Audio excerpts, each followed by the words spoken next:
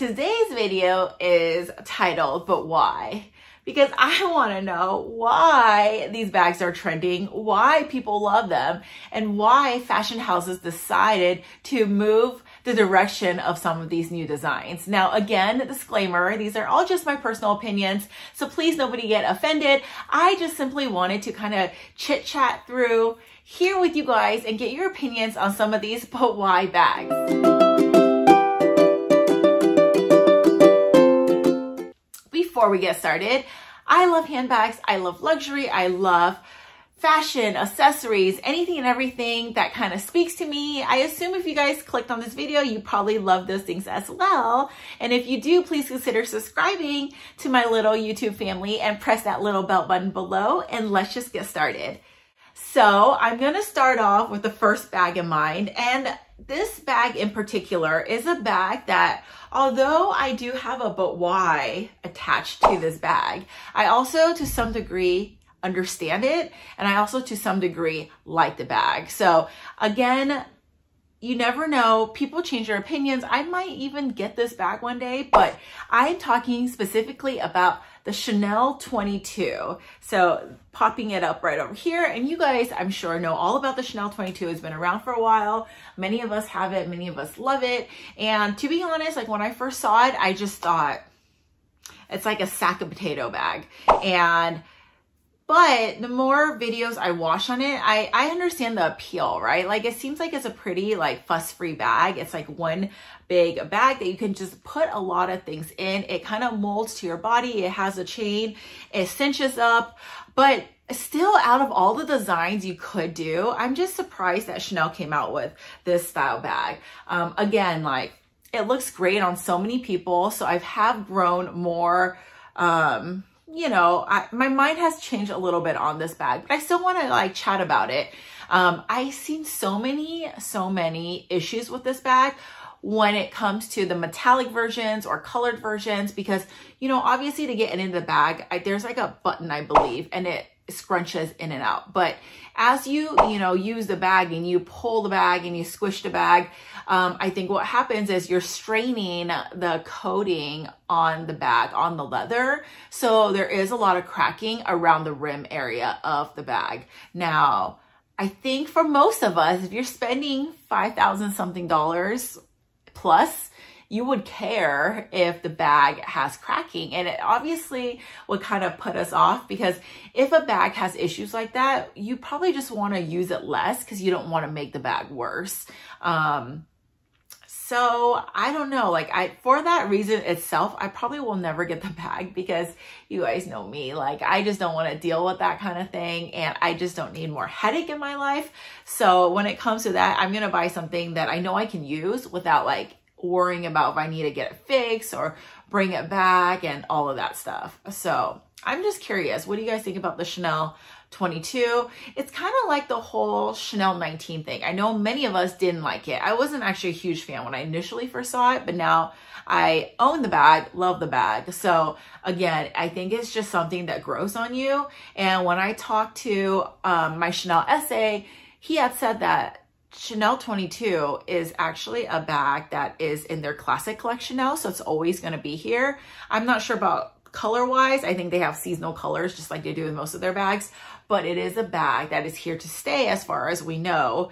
So if you guys are still deciding on it and not sure about it, you never know, because we may not love it today, but we might love it tomorrow. So that's the first bag. Second bag I wanted to talk about on the list was a couple of Balenciaga bags. Now, I believe the first bag is called a Balenciaga trash pouch. Oh my gosh, correct me if I'm wrong, throw it up here. Okay, first of all, let's talk about the name of it. Like I said, it could be wrong, but on the internet, that's what they're calling it, the trash pouch. And it actually looks like a trash pouch. I mean, we all know, I had never seen it before. I never felt it. I don't even know if it's actually released yet, but either way, I'm sure the material and the leather, if it's leather or whatever they're using, is a lot nicer. But I mean, just grab a Glad's bag, you know what I mean? Like that's free. That's probably, you get the Costco size for $9.99, put your stuff in it. I use those when I actually move, right? Because when I'm moving things, I want to carry a lot of stuff, I throw my clothes in there, throw it in my car. I mean, it's actually a great transportation bag. But would I spend $2,000, $3,000 on a bag that looks like a trash bag? No, thank you, because I don't know, like, as much as I love edgy things, as much as I love things that are quirky, I just don't know how I feel about something that looks like the garbage bag I use in my kitchen. But you guys, again, let me know what you think. Other Balenciaga bag I want to talk about, and I don't know the exact name of it, but it's online at least, it's called the IKEA bag here, and it's because it looks like the IKEA bag. This one I think retails for about $2,400, and again, like, and I know actually IKEA bags in some areas are actually very on trend. I've seen people like in Japan carry them around, and I think they sell it as like more of a fashion statement, whereas like I think here people use it for groceries and obviously taking stuff that you buy at IKEA home. But I think it's like a fashion statement to some degree. So I get like the IKEA bag way more than I get the garbage pouch bag look. But still, like, would I spend $2,400 on a bag that looks just like IKEA? And to be honest, the IKEA bag is pretty sturdy and it actually can hold so much. So honestly, if you want that look, head to your local IKEA, grab one of those, and you can probably get a little crafty and cut that bag up and then actually make a quote-unquote handbag out of it versus spending that $2,400. The next bag on the list is the Bottega Veneta mop bag. They have the crossbody version. I think they have like a Jody version, I want to say. Don't quote me on that. I'll drop it over here. But when I first saw this bag, I actually laughed out loud because I just didn't understand it. I did not understand it.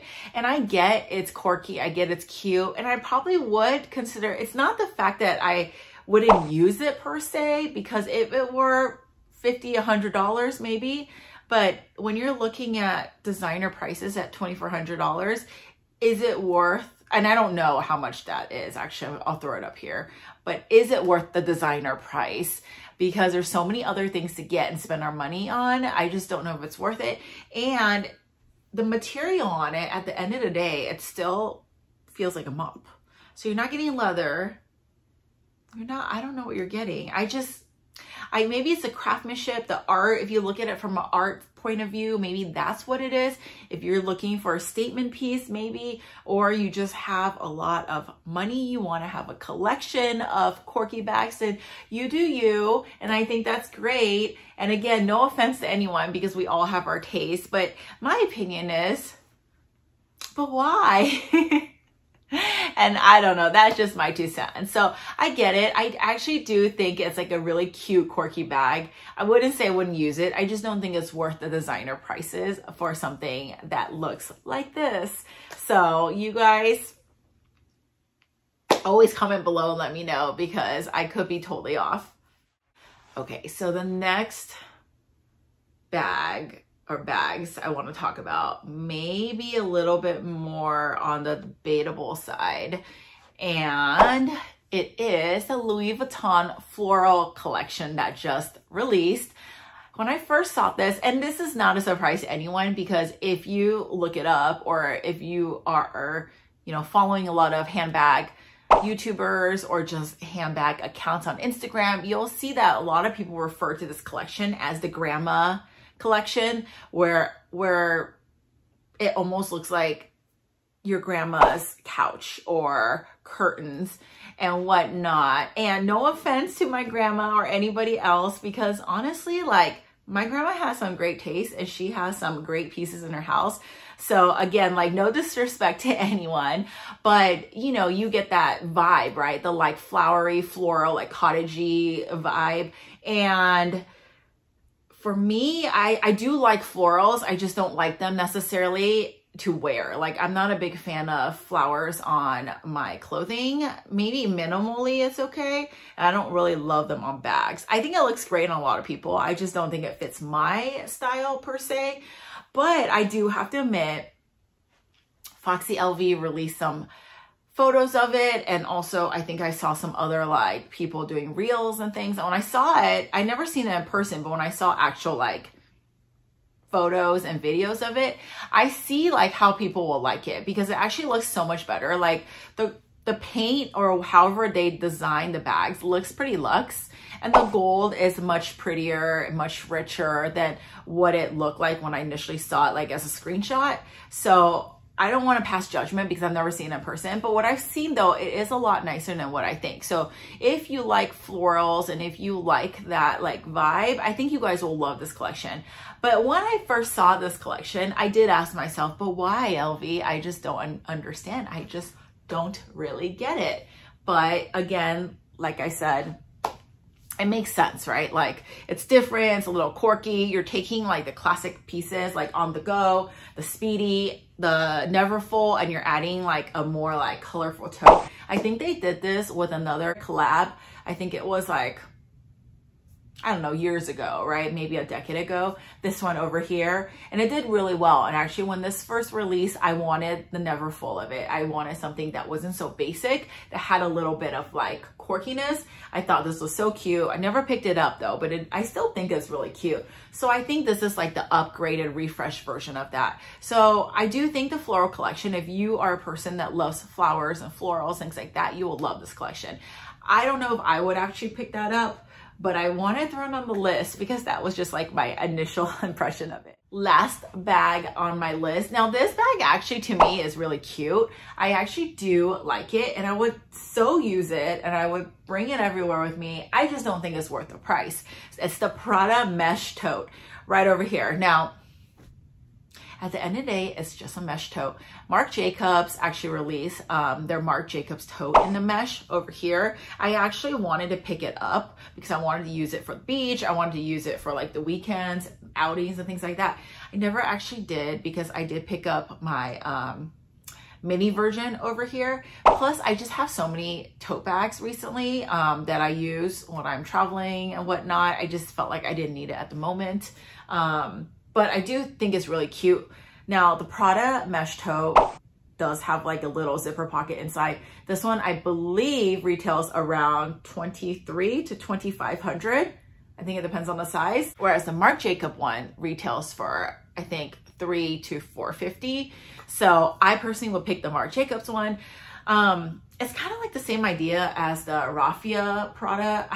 Don't get me wrong, I love that bag. Every time I see it on Instagram, every time I see it on the streets, I'm like, I think that bag just looks so good, because you can wear it with any outfit, and it's like just something about it is just so like good. But do I want to actually spend over $2,000? And I think actually that one's lower. I want to say that one is like maybe like 17 to 2,000, but with tax and everything, you're looking at an average of two grand.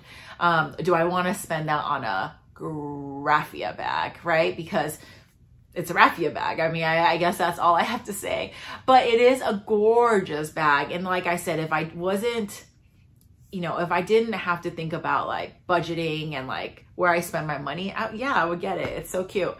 But same thing with the mesh bag. I just, for the material, I don't think it's worth it. But nonetheless, great bags. Makes any outfit look good. You guys let me know what you think, because such a good one. I just wish it wasn't like so high in price, you know? But yeah, that's just my short list of some but why bags. And I want to know, like, do you guys agree with me? Do you ask yourself, like, why did these bags get designed? Do you guys love them? Do you hate them? Do they grow on you? Maybe do you have some? I would love to know, because I always appreciate all your feedback, because I love chatting about bags. So again, like I always say, if you guys want to DM me, you want to chat through some of the stuff on the list, feel free to. And again, this is just a fun video. Like, I mean, no disrespect to anyone. And this is obviously just my opinion, and my opinion changes daily too. So I may love it, hate it one day, and then love it, hate it the next day. You never know, right? It happens with bags I have too. So I just thought it'd be fun to kind of share these with you and do something different. So if you guys like this type of video, please consider liking this video. And as always, thank you so much for watching, and I'll see you in my next one. Bye.